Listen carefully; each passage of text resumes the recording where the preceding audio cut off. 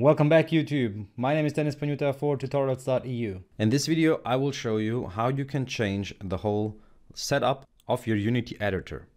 And you can do that in general by going here and you can choose between different layouts. So on the top right hand side you'll have a button. In your case it should show default, and there you have multiple different options. For example, the 2x3. As you can see now, the scene and the game view are on the left hand side and on top of each other. You have the hierarchy, the project and the inspector. Then you'll have the default view, which is the one that we have used.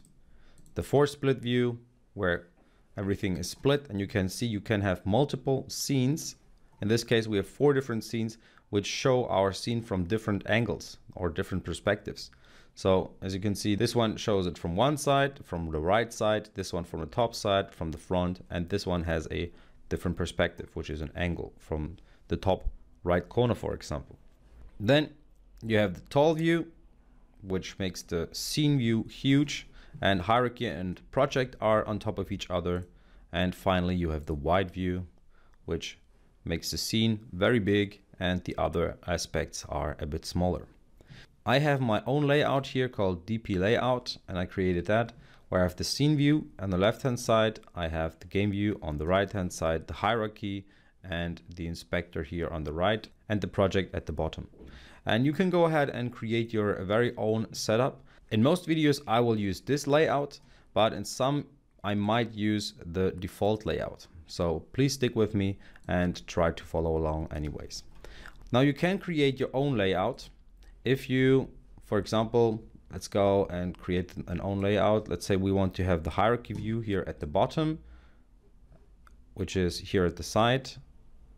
And then what we do want to have is the game and the scene view on top of each other. If we prefer this kind of setup or layout, we can save that layout. So you can go ahead here on the right hand side and save your layout. So go ahead and save the layout as test. And now you'll find the layout here. As you can see, we can go to tall and we can go back to our test layout. So go ahead and play around with the layout that you prefer. You might want to change that later on after having used Unity for a little while. You will see that some things are more important to you when using Unity at one point, and some things are more important when you're using Unity at other points. It very often depends on the situation. And don't forget that you can add windows from here. So under window, you will find the different window views that you could use.